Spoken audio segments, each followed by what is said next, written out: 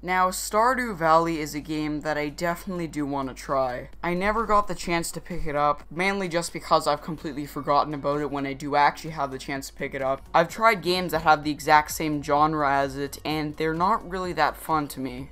But the reason why I do want to pick it up is because I've heard a lot of great things about it, and I can't make a final judgment on it yet, so it could be better than all of those games that are in the same kind of category as it.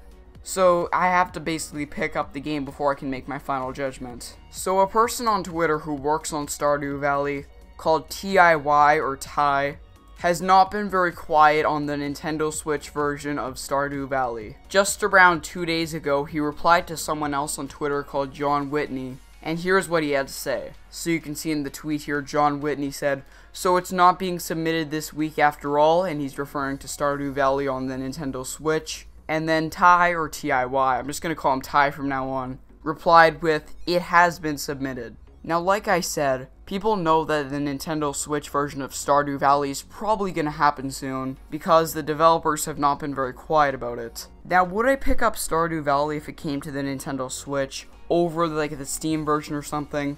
If it's the same price as the Steam version, then sure. I'd assume it's probably going to run at like a solid 50 or 60 frames if it really does go that low. The game's not demanding by any means. Probably a potato could run it.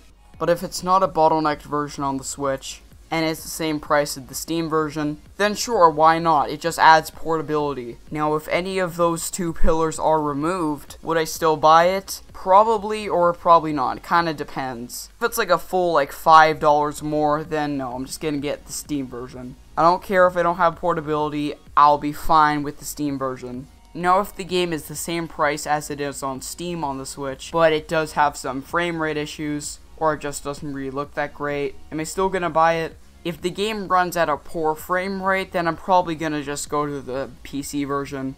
But if the Switch version of Stardew Valley is completely fine, and is almost identical to the PC version, or is completely identical to the PC version, then I'll probably be picking it up and maybe reviewing it.